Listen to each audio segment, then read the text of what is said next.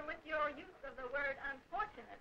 Brown, I thought we had progressed way beyond the term of unfortunate. But we have not. Brown. Dolores, we have not. But The unfortunate thing is that while we are 100 years beyond the Civil War, the basic frame of reference, the basic value system of American culture says positively, unequivocally, if you're black, get back. If you're white, you're right.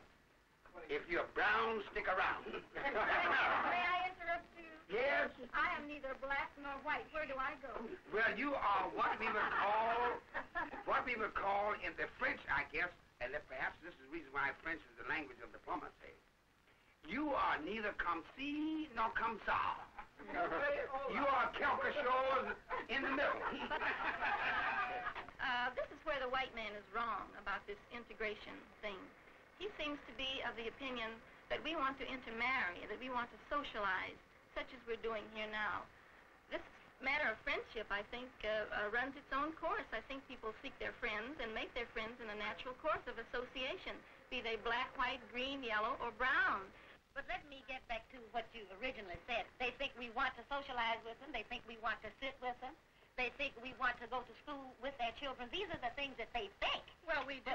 We do want to go to school with them, of course. Well, the important thing is we don't want to be denied. But the biggest thing is what they fear. But we don't want to go. This is not our point. It's not that we don't want. We don't necessarily want to go to school with them. Mary, this whole argument, this business infuriates me.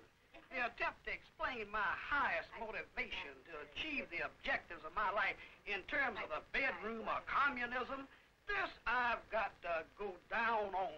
I'm not going to stand still for this. Well, it's certain that the bedroom argument is always the argument that the extremists, the lunatic fringe, we might say, always use that to try to end all discussion. Well, isn't this ridiculous? It's too late for the bedroom argument. I frankly think, Dolores, that your complexion is enough to end that argument right now. The bedroom argument began back in slavery days, and it did with the Negroes. Because I know of no Negro slave who had the courage to go into any white plantation owner's house and look after his wife. Exactly. But many were invited. So you see which direction the motivation moves in. Yes.